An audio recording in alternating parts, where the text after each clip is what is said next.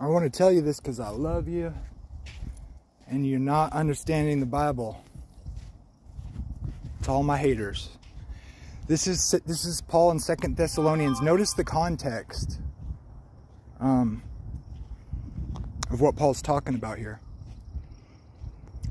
Notice the title. Concerning the coming of our Lord Jesus Christ and our being gathered to him.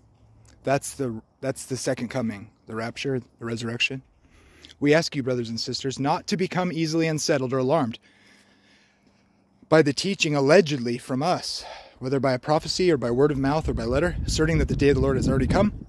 Don't let anyone deceive you in any way, for that day will not come until the rebellion occurs and the man of lawlessness is revealed, the man doomed to destruction.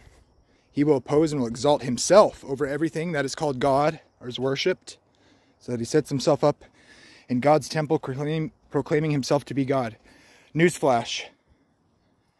The temple of God are the people of God until the new temple comes down out of heaven.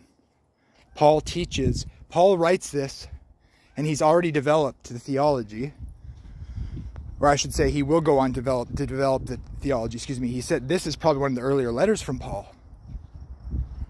And then he goes on to teach that we are the temple of God as a church.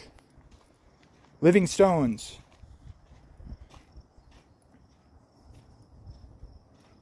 That's why dispensationalism is a false teaching. Don't you remember that when I was with you, I used to tell you these things? And now you know what is holding him back. This is to Christians, folks. So that ye may be revealed at the proper time.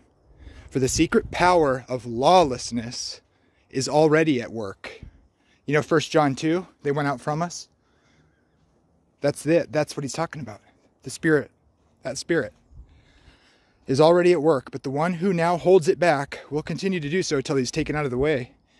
Then the lawless one will be revealed, whom the Lord Jesus will overthrow with the breath of his mouth and destroy with the splendor of his coming.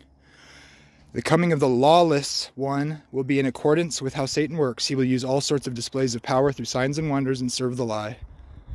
In all ways wickedness deceive those who are perishing. They perish because they refuse to love the truth, and so be saved. For this reason God sends them a powerful delusion, so that they will believe the lie, so that all will be condemned who have not believed the truth but have delighted in wickedness.